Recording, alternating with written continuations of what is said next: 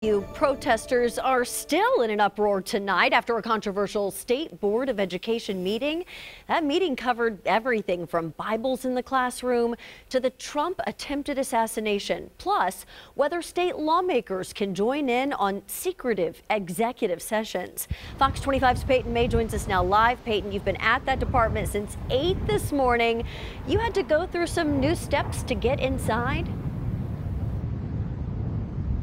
Yes, Wendy, I noticed they're ramping up security measures here. For the first time, media had bag search and then had to go through a metal detector wand. Now, following that new security protocol, the meeting was about who's allowed in and who's kept out.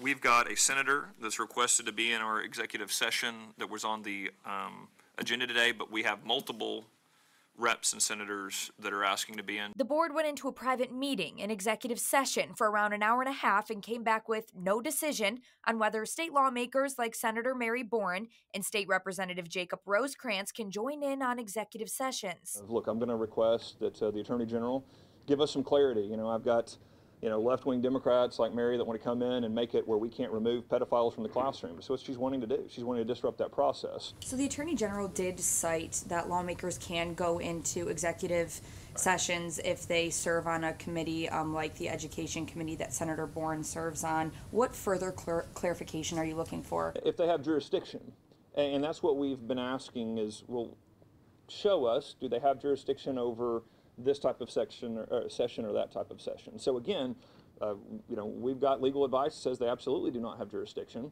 We are being told by them that the Attorney General tells them that they do.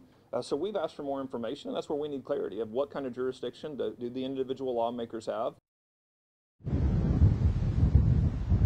Now, both Democrat and Republican lawmakers asked to join in on that executive session.